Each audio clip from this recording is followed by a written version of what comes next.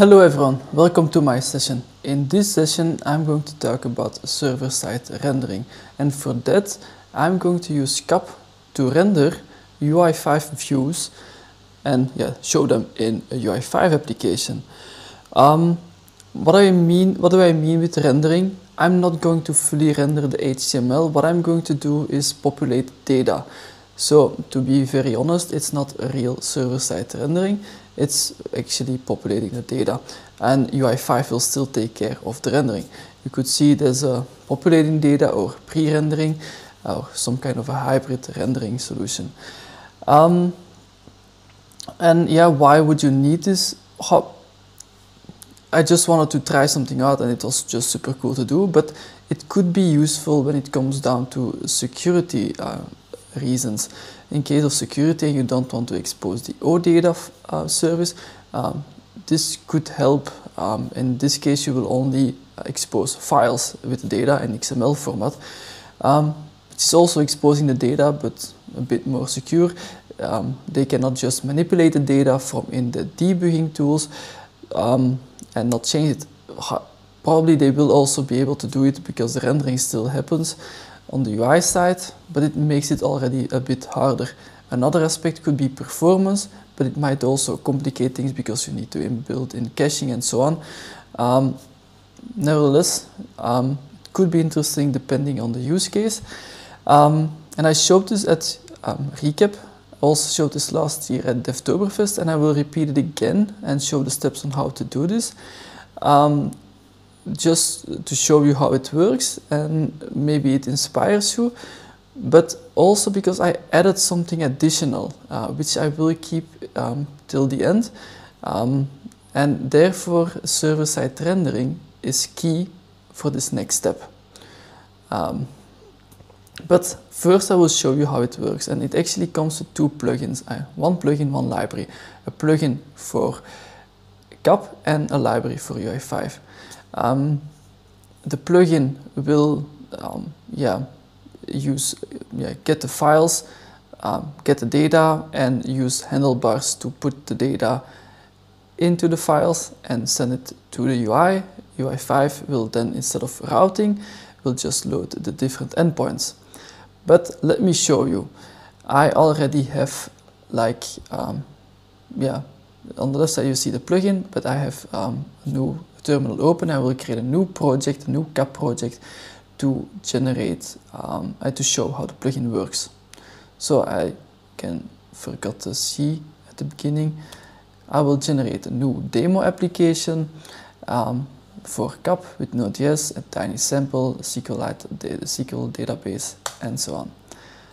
Alright, I navigate into this folder, run npm e. Once everything is installed, I will also open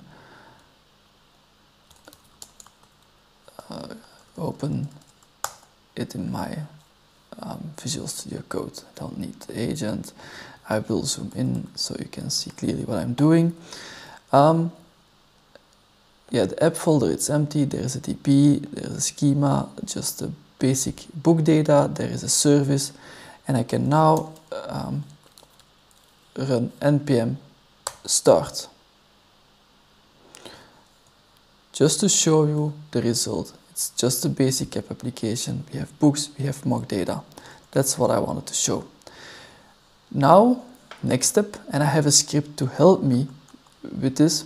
I'm going to install the plugin, so you don't see me typing all the time.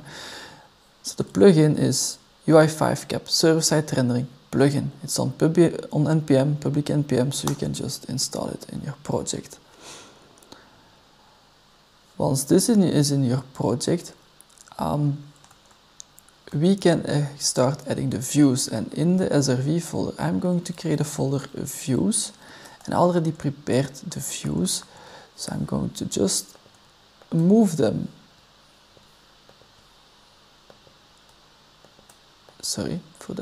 into the views folder. And how do they look?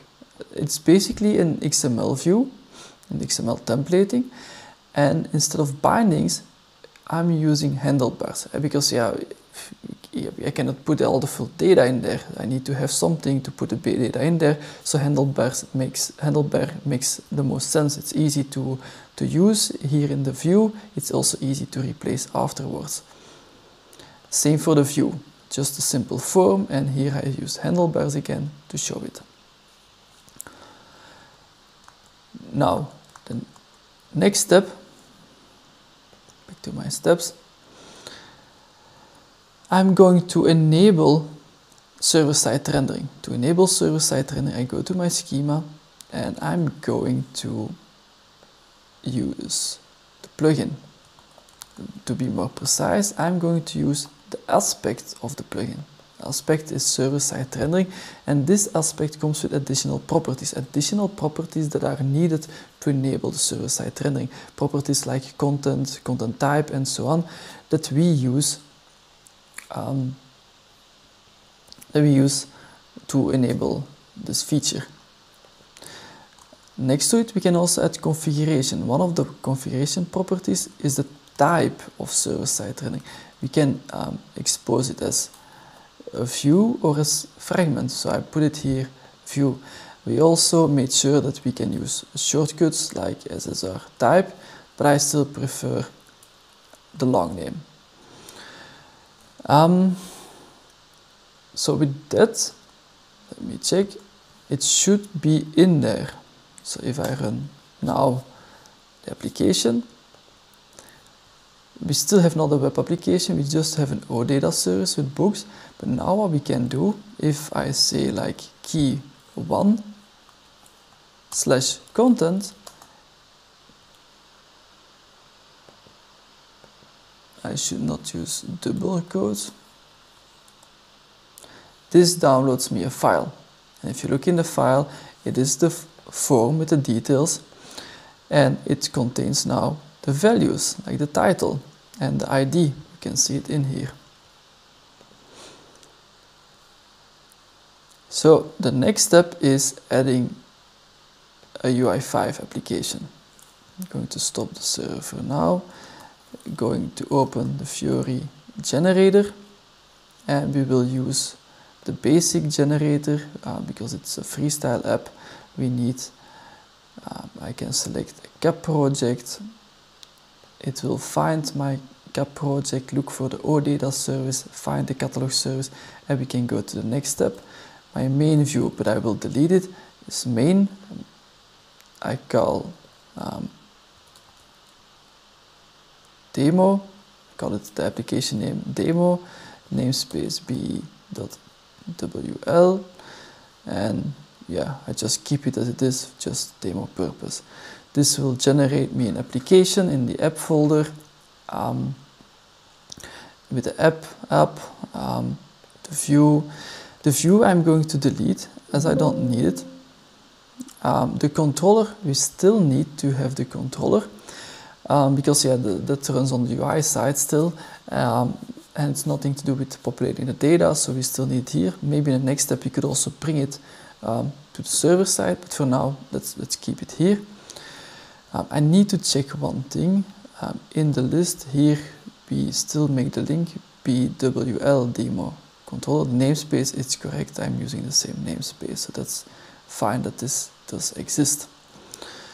Alright, if I go back to my script, I will now install the library.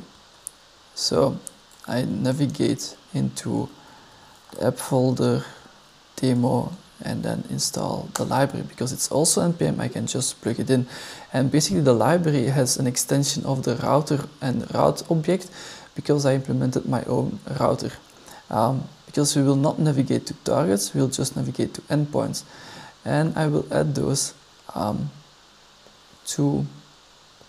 in the manifest. So in the manifest, I go to the routing section, and I replace the router with my own router, server-side router. I also delete all the targets. We don't use the targets, but instead we use routes. And I will explain right away what the routes are doing.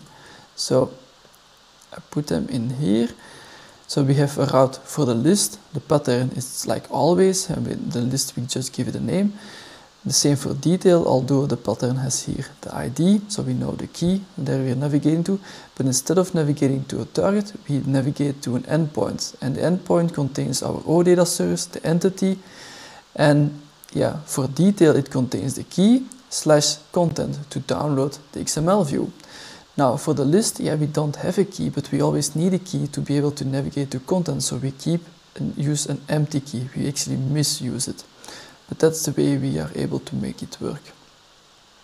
That's the navigation. In the controller, we also need to add, to handle the selection. I put it in, but I still need to add something.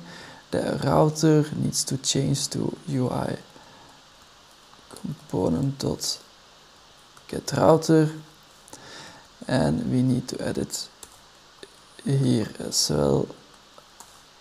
So we use the UI component getRouter to do the navigation. That's still happening here. We will also change the index. We keep this as it is, but I'm going to add the library to the resource roots, so it's able to resolve the library.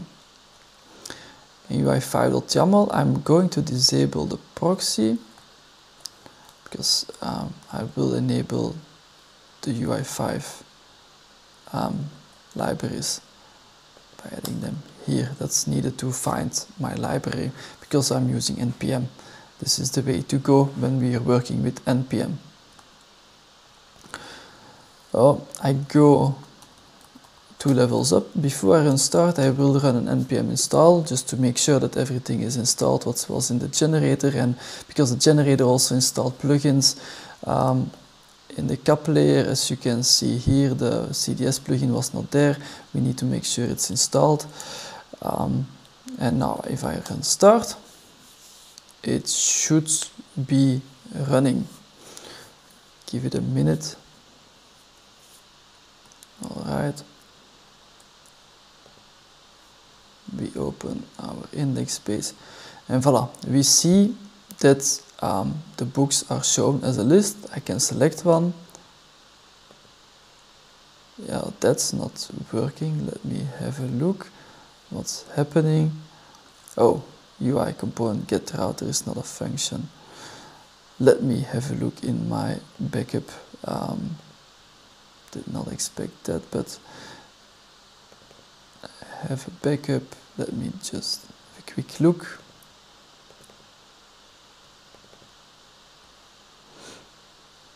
UI component. Oh yeah, sorry. I forgot this. Stupid mistake, but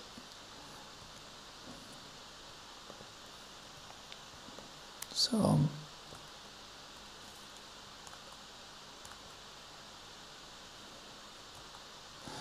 just to be sure if the dependency is okay, that should be fine.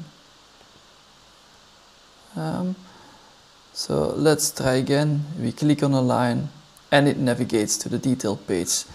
You see the URL changing. We can go back, and yeah, what now happens? I will clear my history, zoom in a little bit. Every time if I navigate, it's not calling OData, it's not calling XML fragment, it is calling the XML with the data together. So normally, if the first time, it gets the XML and then it gets the data. Now it gets it all together. Select one, you see the second call. It navigates to book 1 and it will give then the XML with the data in it. With a simple form. Voila. And that's how the server-side rendering is working. Alright, but you've seen this, you might have seen this before. Now, at Recap and UI5Con this year, I had an interesting conversation with Robert Eipe. And we talked about AI and generating UI. So if you think about the future, it might be that, maybe Joule, for example, if you need to fill in like leave request or expense or anything you need to fill in, it generates you like a UI form on the fly. That was something we were just discussing, but it made me think.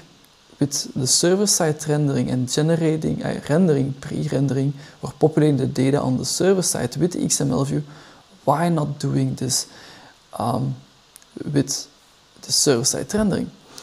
And allow me to show you, I will stop this server, and I already worked on an example in the plugin. I have here a test system, and allow me to show you, when I run this one, it will show me the application. So if I open it and I go to server-side rendering in my index, it might take some time, but it will come through. And here behind the scene, it's basically using UI to generate, it's using AI to generate me the UI. Based on the entity, it just gets me everything and shows me here the books. Currently I cannot click on it, but that's not implemented yet. But of course I could do this and ask to also put in like, when they click on an item, you need to execute that event handler, and it could do that as well, just to show you. So to prove it again, I will refresh the page. You will see content. It takes a bit longer, but eventually it comes through. And yeah, it generates me basically the HTML. So, like here we had those book details and list. We don't need those anymore, because what I do now in the plugin, and that's a new update, but it's not let public, it's just an ID, a concept. I have here the place where we normally get the view and replace the data. I just create a prompt and I ask, I'm using Anthropic API. I'm just asking, generate me an XML view that shows a list of the entity set with the name of the entity, with the properties, all the properties, using handlebar syntax, each for looping over the list entity, and show the properties for each entity, concatenate in the description of the standard list item. Do not add controller name to it, only return code as plain text, not read between XML codes. Just by sending that, it gives me back, as you can see, it prints it out, the XML. And okay, it's just now in this example static, but this could allow us to, I don't know, if we bring parts of UI5 into CAP and then start generating the views. I think this opens a lot of possibilities, and just an ID, and server-side rendering makes this possible to bring this to the backend. And I don't know, this is just a fun project for me and shows some capabilities what AI can do for us. Now at the moment generating views, maybe in the future generating full applications. That's it, that's what I wanted to share. Feel free to use the plugins and look at server-side rendering, and maybe try to use the AI. Thank you for watching.